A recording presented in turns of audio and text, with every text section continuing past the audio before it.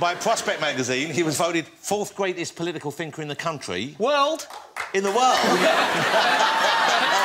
Well, surely even you must know how ridiculous that is. Nope. I'm believing in my own hype.